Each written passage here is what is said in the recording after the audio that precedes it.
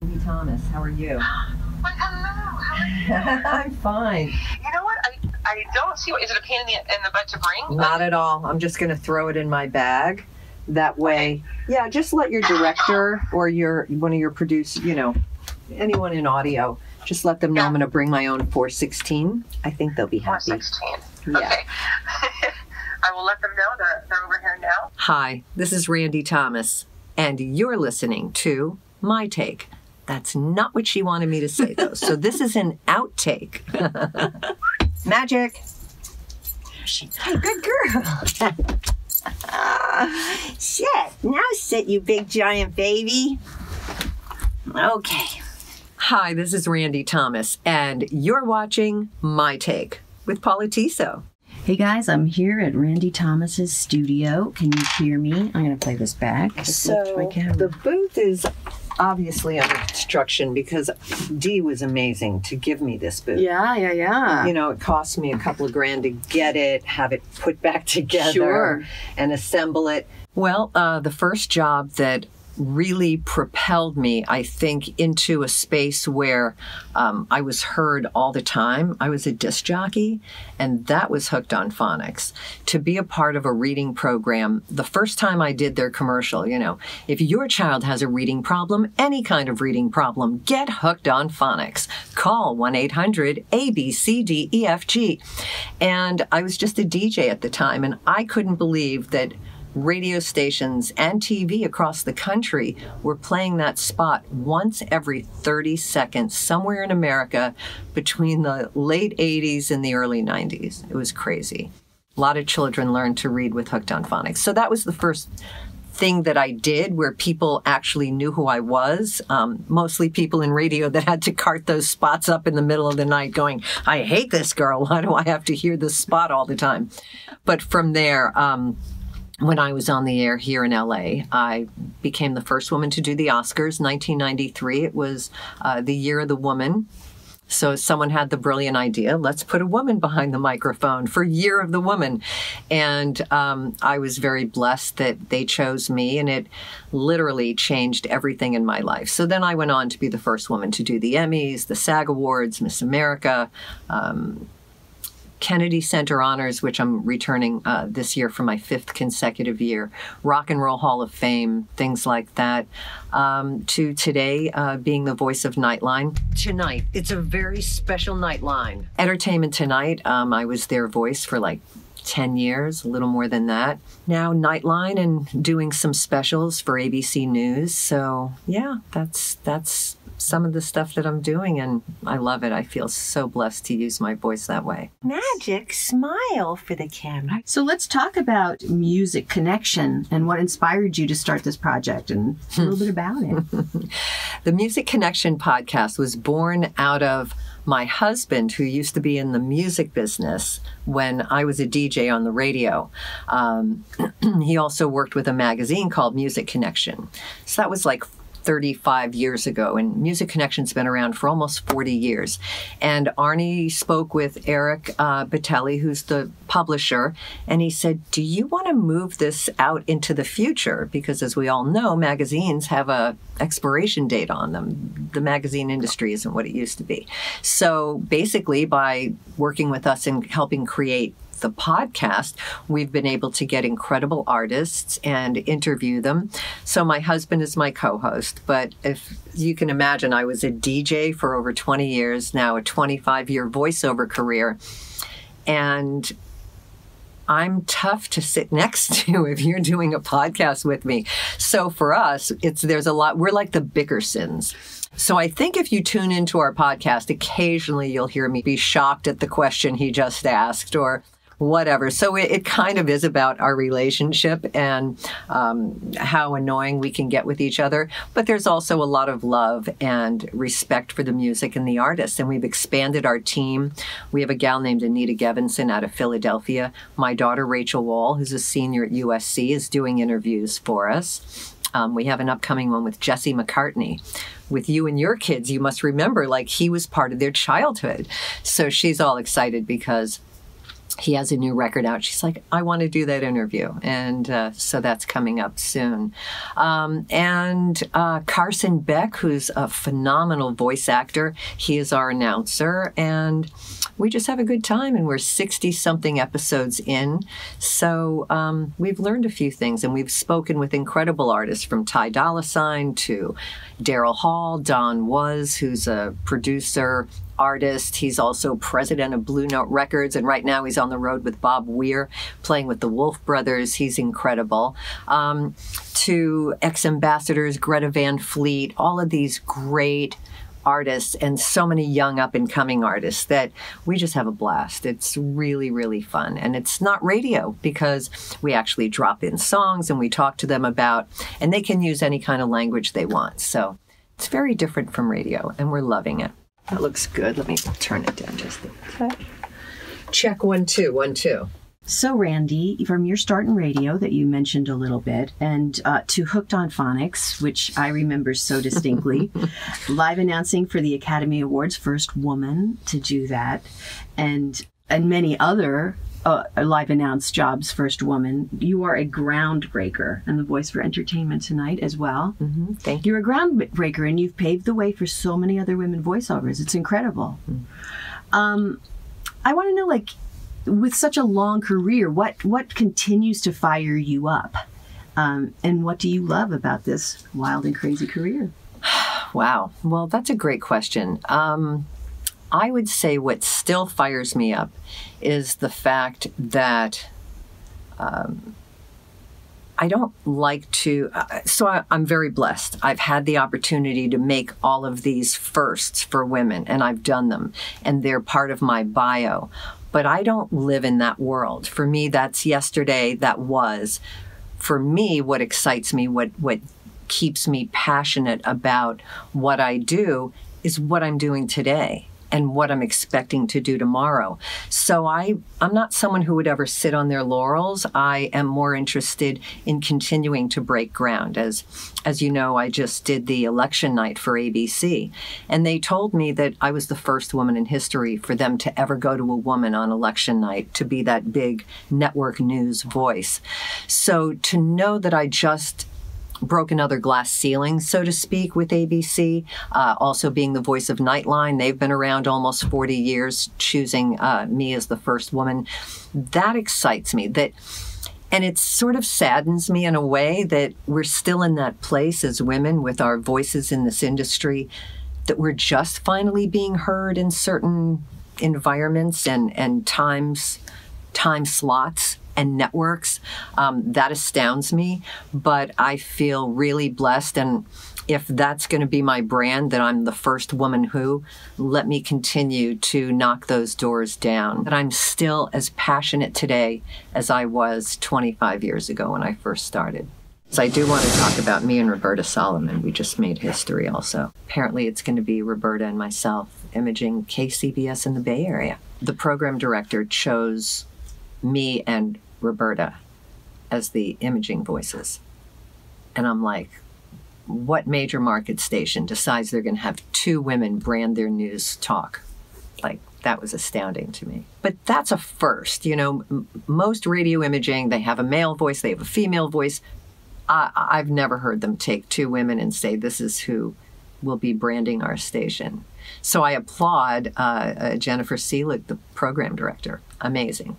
That is amazing. Congratulations. Describe to us the process of how you stay in the moment. Ding, ding. That's a good way. Okay, describe the process of how you stay in the moment while live announcing. Well, for someone who is as ADD as I am, it's a challenge. I tend to wander. It's very difficult for me to stay focused for even an hour, let alone 3 or 4 hours plus an entire day of rehearsal. I think fear is what drives me to stay motivated. And also my method is a lot of times when you get your script, when you're doing a big live show, sometimes the script department will do it for you if they know the way you like like to have your book assembled. Other voice actors like to mark their own pages. So I have a couple of colors that I use. Red would be live announce. Blue would be if they're calling for an SOT from me or some sort of an announce that's on tape. I still flag them so that I'm on page just in case something happened when they go roll X and X isn't there. At least I'm right there and they can just, pop the mic on and save it. So that is pretty much my drill, is that I look through the book, I know where all of my announces are and whatever, and winner walk-ups. Once someone wins, then that becomes its own color because that's a winner walk-up. And I just go page by page. If someone's singing a song and I have all of the lyrics for the song, I will be reading the lyrics along. All right, let's face it, I'm singing the lyrics along. Luckily, my mic is off. And I'm going through page by page so that I'm always in the moment. And they're always telling you, stand by announce, stand by this, stand by to send them out. And so when you're in standby, you get two cues. One is standby announce, and the other is cue announce. So you always want to make sure you know which one is which. And that's how you do it. It's a dance, When you're a part of a show like Oscars, I just completed 20 years of Tony Awards. And it was my 9th Oscars in 2018. You just feel like, okay, I've done it before, but everything is new all the time. As we learned 2 years ago at the Oscars, that anything can happen. And I was there, I read my winner walk-up for La La Land when they asked for it. They were, and the winner, La La, and this is La La Land's blah, blah, and I'm reading it all. And it was only after that moment that we realized something's wrong, what's happening. And then, of course, it went to Moonlight. And I quickly went to my Moonlight walk-up just in case they were going to call for it. But obviously, all of the action was on the stage, on everything that was happening, and the Moonlight people being able to come up and accept their award. It was crazy. Wow. Talk about adrenaline, huh? It is. It's a big-time adrenaline job. It's very nerve-wracking. You definitely want to be careful what you eat beforehand, just in case, because when your stomach gets excited, when you're nervous, when you're excited, you don't want to eat anything that's going to bother you or... What's like a typical diet for the day of a show? What do you eat? Well, leading up to the show, it really starts, I back it up about 30 days or so before, and I do try to eat healthfully most of the time. Everything organic and fruits and vegetables and some protein, and I try to not eat too much meat or have more fish or chicken, whatever, or more plant-based food as my daughter's urging me to. But when it comes to doing a major show, which I'm really in training now because I have SAG Awards, I have the Academy's Governor Awards, and then I'm going to go to Washington for Kennedy Center. So I pretty much try to eschew all the sugar because if you have too much sugar and you're put in a very stressful situation, which as we know live announce is, your immune system, if you take an emotional hit, your immune system will drop and something can come in and get you. So I avoid sugar, with those trucks around and all the garbage candy and stuff. I try to stay away from that. And I really just want fruits and vegetables on day of show. Cool. That's it. Lean protein, maybe a little piece of chicken, but without all the sauce on it. So, hey, let's quickly talk about someone starting out in live announcing. Where can they find opportunities for, a beginning live announce career? The interesting thing about live announce is today, much of it is not really live. So you are just the announcer that's being played out in a live situation. A lot of what I do track, and then they play me back in the theater. When I do the Directors Guild Awards, I track everything, and they play it back, but I'm invited there. And in case something changes, then I'm there to help them. But yeah, so a lot of times you're just being played back live. I suggest to anyone that wants to do live announce to record a live program, write down the announcer's words, and just practice on your own how that would feel. But then figure out, depending on your age, if you have children and your children are in school, I say go volunteer at school. They have fundraisers, they have different kinds of events and evenings, and I say volunteer for that. If you live in a city where you have a huge like a Staples Center or an LA Live where conferences and things are coming through, reach out, find out who is booking those, make sure that there's a demo of you available, because sometimes a show will come in, or like an awards dinner or some sort of an event will come into a place, and they kind of have an idea of what kind of an announcer they want, but they feel like they have to bring them in from somewhere else.